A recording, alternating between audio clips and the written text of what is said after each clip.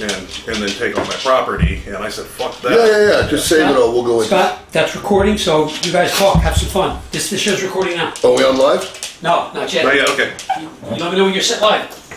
I'm ready. You ready to go? I'm going to turn my phone Troy, on. go out there and tell them, is that good? Yeah, it's very good. All right. Go up so the crew and shit's gone. Let me see if I can get that. Yeah, like that. It doesn't say Mendy's gym though. Yeah, I know. Just leave it. It's fine. So All right. Yeah, just leave it. That's fine. The BLM people already out there. Yeah. I heard. Dude, my boy in New York was at riots right now. My boy was a cop. Guys ready? Oh, yeah. Hang on. Checking connection.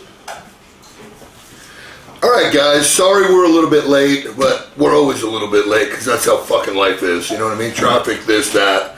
Welcome back to Scott Mendelson's The Podium. I realized that, I've been offline for a little while because of the shutdown and everything, and I just was trying to stay under the radar, which I am now over the radar. But we are back, and I could not think of anybody better than my boy, Ryan Kennely. What's up, brother? What's up, brother? Long time no see, dude. Damn, it's been a while. Yeah, man, it's been a ton of time, bro. Yeah. But you know what? We look good, bro. We look good. Yeah. We're up in age, but we're fucking still doing it as the warriors we are. Remember that Rocky movie when he said, I got a little bit left in the basement? Fuck yeah. Yeah, you know what I mean? I know what you mean. The basement's full. Yeah. We're not in our late 20s anymore, early 30s, man, but fuck, we're doing it.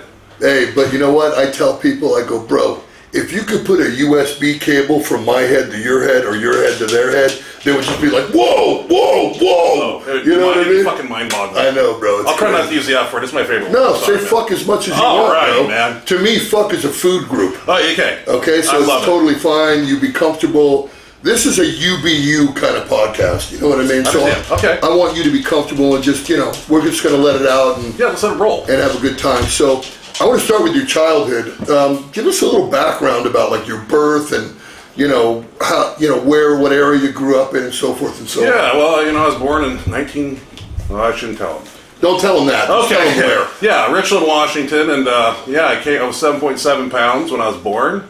And I was growing up, of course, Right. My parents put me into soccer as a sport, excelled at it like the world champion I am, and I started playing soccer and loved it and did it to like the 7th grade. Right. And then, my dad was a power lifter and he was a big man.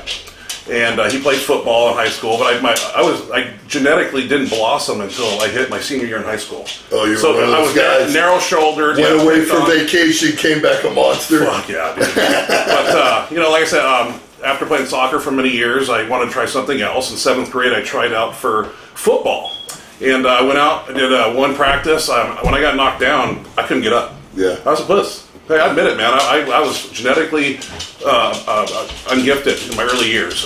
It could have been, I believe it was to a motorcycle accident. In 5th grade, I was crossing the street with my friends, and a motorcycle came around the corner, knocked me out, put a 7-inch crack in my rear cranium. I was in a coma for 2 months. Holy fuck. Or no, 2 weeks, I'm sorry.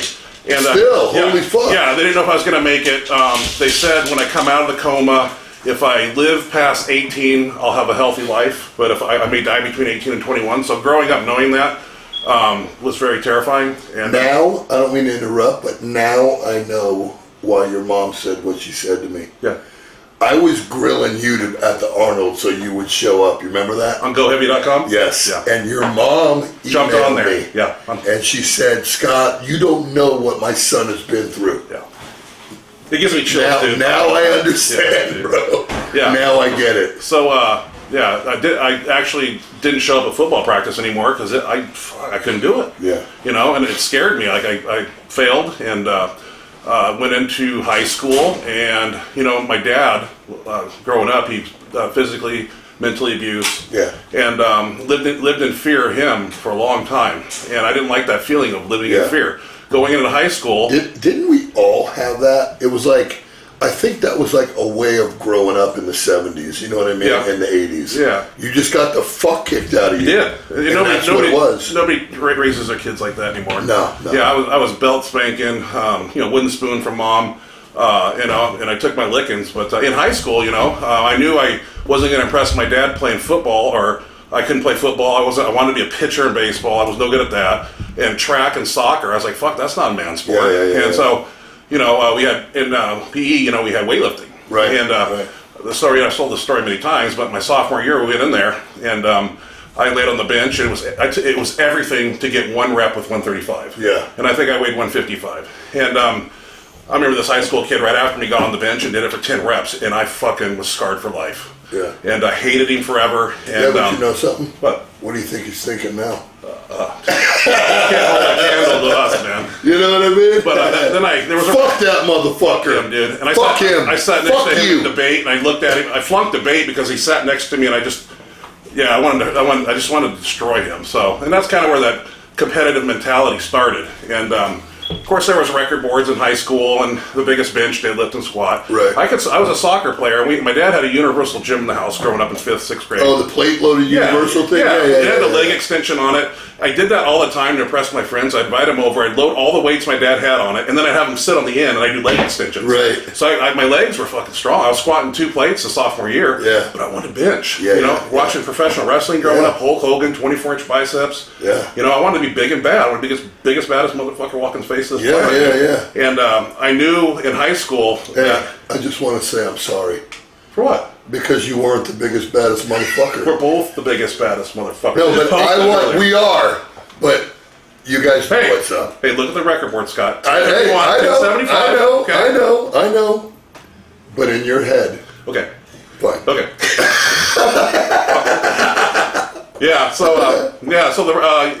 Sophomore, I got pushed around high school too. Yeah, I got bumped and shit, elbow checked and all this shit. And fear of people. I lived in fear of fucking people. I couldn't fight back, tuck my tail between my legs, yada yada yada. But out of high school, I decided to go to the gym and get big. There wasn't Powerlifting USA at the time, as far as I'm aware of, in '93, and I bought Bodybuilder magazine. Yeah, sure. And what the fuck are they doing? That's what they were. What vitamins is in the back of the page is there? And my friend. Me too. My friend worked at GNC at the time, and of course, he was a no good kid, bad seed. And he would have me pull up the back of the mall at 6 o'clock when it closed, and he'd load up my truck with everything. It was GNC. Dude, I had a table probably big as this. You couldn't see the wood. I mean, I had Cybergenics, Hot Stuff, Yohimbe, Ultimate Orange. Dude, you remember the original Ultimate Orange? Dude, with the real Fedra in it? Fucking good, dude. Oh, dude. And then all of a sudden, they got popped, and it came back out into the market, and it was like... watered down. What the fuck is this? Yeah. It was garbage. So, my buddy and I, we'd come home from worked at a restaurant, and come home, we'd take all these pills, Mega Mass 4000, tasted like sand and water, 5,000 calorie, go to the gym, I benched every day. Yeah. I didn't know better. Yeah, right. That's what we all did. Yeah, I kept coming into the gym, these old timers, they were 40, 42 at the time, those old timers. They said, man, you benching again, Kennelly? Oh, yeah. And I fucking benched. And of course, you do that for a couple years. You train, you walk around, and then people run into you and tell you, "Damn, you're getting big." Yeah. Oh, yeah, right. Yeah, I'm 198 now. I'm 205. I'm 220, and I just kept it going, man. How old were you at 220? Oh, I was probably 21, 1995, somewhere in there. Yeah, and I was like 220, and. I remember at the time, Phil Hernan came to our gym. Yeah, sure, I knew Phil. Yeah, Phil. Fucking beast. He came out. He died. Did he? Yeah, dude, he died. Oh shit. Yeah, he did a little seminar. He came in and he did like 150 dumbbells, and he had a product that he sold in Hood River, Oregon, and it was a long ways away. But it was HGF1 and high. God, I forget. One was liquid, one was a pill. Long story short, I drove all the way down to Hood River, Oregon, in this gym. I walked in, the supplements were locked up, and I said, I want the IGF-1 and hyginotropin liquid or whatever, and he went back to this room. These double wide doors opened, and there were guys back there in lab coats. And it was like 20 minutes, they came out and he handed it to me. Long story short, I went back, the pills did nothing, but every Friday we took a medicine dropper of this, I think it was called IHGF-1 or something. It was no shit. At 195 body weight, every Friday we max effort benched. We'd go to McDonald's. Big Macs were $2 for $2. Right. The first Friday I went in, I got 7 Big Macs. I can't do that right now. And I was like, this is a fluke. When you're young, you could eat like a fucking horse, bro. Yeah, next week I did the same thing, took a dropper of this stuff. We went there and McChickens were 2 for $2. And 8 or 9 of those. Yeah. And I actually got a hold of him years ago and asked him if that product was still available. And I don't know what he told me, but yeah, I don't know what it was. Deer antler, a fuzz. Yeah, I don't whatever know. it was, it kicked your shit. It worked, dude. Yeah. I mean, I found something that had worked, you know. Let me tell you, that motherfucker was one of the thickest dudes. He was thick, short, but he was a fucking beast. He was a fucking beast, man. He impressed me, man. You Rest know, in peace, bro. Those are motivational people you meet along the way, including yourself. Thank you, brother. You're welcome. Well, you motivated me too, bro. Yeah. It was like kind of like Venom. It was a symbiotic relationship where we both fed off of each other. We did. And I think that like when I broke the all-time world record and I was sitting there and what number was it? It was 875. You called me that morning. I tell that story all the time, Scott. It was Saturday morning. I sat down in my computer chair. I was eating my Captain Crunch. The fucking phone rings. What do I hear? I took your record, bro. And I had to go on somewhere, and I watched it. You did it on a beach somewhere. Yeah, Venice Beach. Fuck yeah. And I was like, you son of a bitch. And that fueled my fire, man. Well, do you remember, like, here's what happened. I was 100 pounds ahead of the whole world. You were. And I was fucking bored. So I call you up, and I'm like, hey, bro, you want to fucking get big? You want to bench 1,000 pounds? And you're like, fuck yeah, I want to bench 1,000 pounds. So I gave him my diet program. You did. You did. And you when I was telling you what to take, you looked at me and what'd you say? I don't know what I said, but I said, "Are you fucking kidding me?" Yeah, you know, you told me if I want to be big, I had to eat 4 2,500 calorie shakes a day. So I was sponsored by Bob O'Leary supplements that I could get anything I wanted, and I ordered that. I forget the brand. 2,500 calorie shake, and I tell this story all the time to people. And I took 4 scoops of that, put it in a blender. I think you said to use whole milk. I put whole milk. It was whole milk, applesauce, protein powder, and oatmeal that was uncooked. Well, let me tell you something. After you blend that up, Scott, it's a blizzard. You go upside down, and I couldn't drink it. I know. So I got the 1875 Champion Nutrition. Right. And I started mixing that with a little bit of fat-free milk, and I was getting those down. But having those high-calorie shakes, because your body can't assimilate 9 meals of food a day. Right. So I had the high-calorie shakes in between, and it changed my life, man. Yeah, totally. It made me a monster. You know who actually taught me that? No. Rich Piana. Rich Piana. He goes, bro, you want to get fucking big, bro? Oatmeal, applesauce, protein powder, and whole milk. Yeah. So I was getting those packets of oatmeal. You know, the ready packets? Yep. You know, the paper ones? Quick rope. So I started with 2. I'm fucking blending it up, and I'm drinking the motherfucker. Then I go to 3. Then I go to 4. Right. And I'm like, you know what? Today I'm fucking... Dude, I'm like 390 pounds at this point. And I go, I'm going 5. Wow. I'm going fucking 5. So I blend 5 of them in. Now they're uncooked. So basically, you can take more product in, and when it hits your stomach, it expands. Right. So I drink 5 of these motherfuckers. I have an in-home client. I used to have this fucking Hummer that was blown all crazy.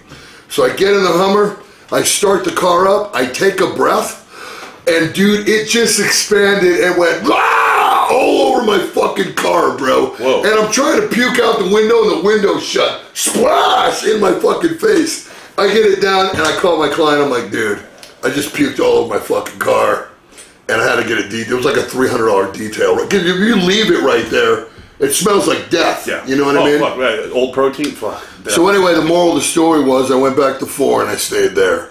So, we're all good. We're all good. Yeah. But that's where I learned it from. And I remember that I told this story today. You mentioned you were 390, and I think at the 2010 Olympia, when you walked in there, dude, and you got a big head. Right. But when you were that big, your body was fucking so square, and you had this little melon and no neck. I remember you walked up to me. I was at the MHP booth. And I looked at you, and you were fucking biggest I've ever seen you do. Really? Yeah, you were oh, Jesus, yeah. I don't know if it was 390 or 410, but No, 390 was the limit. God, I tried. Biggest I've ever seen you, man.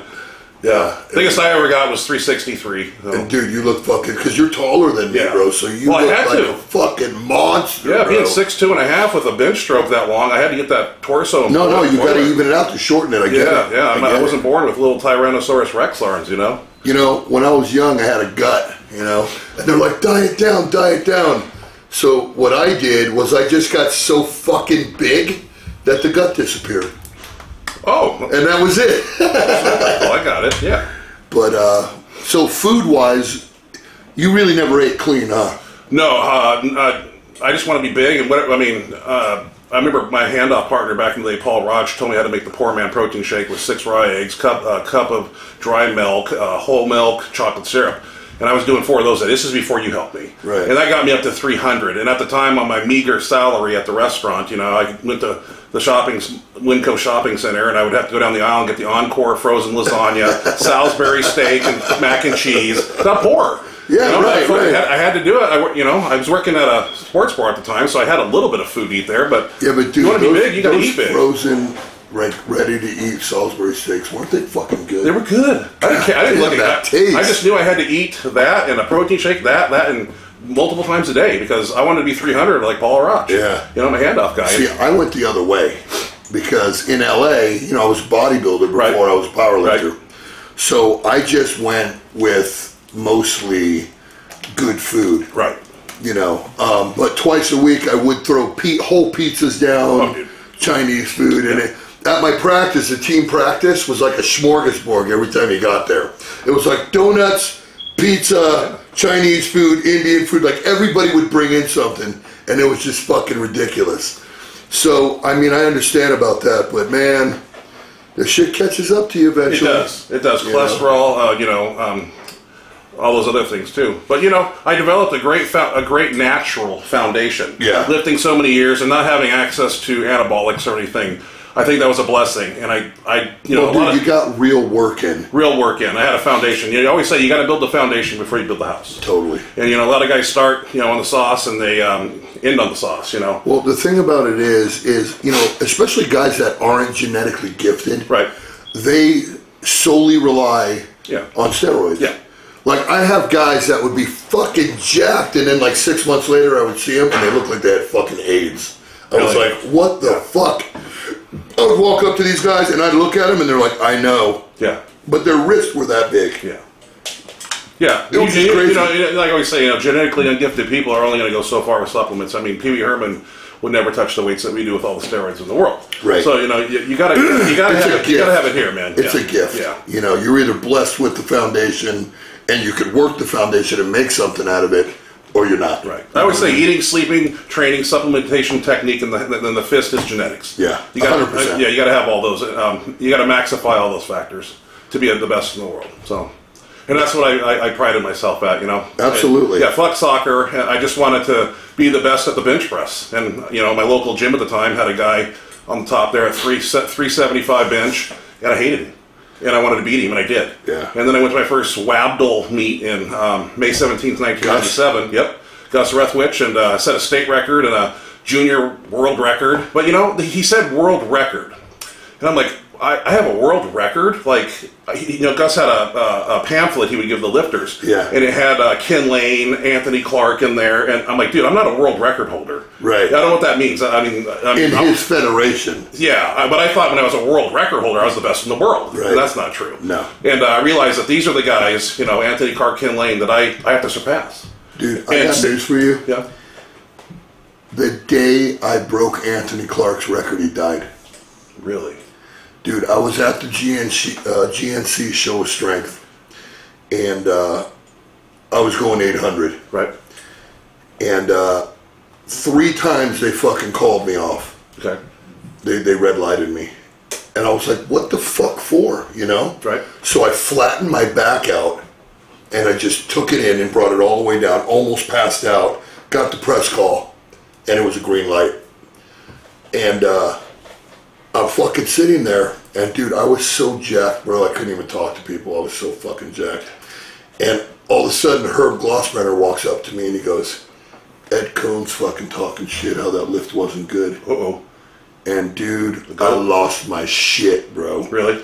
So I walk up to him, and I'm like, bro, are you fucking talking shit about me? I never heard And he looks at me, because I never told it.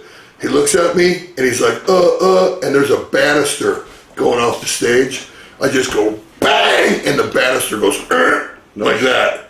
And he looks at me, and he goes, no, we're cool, your lift was good. I'm like, oh, well, Herb said something different.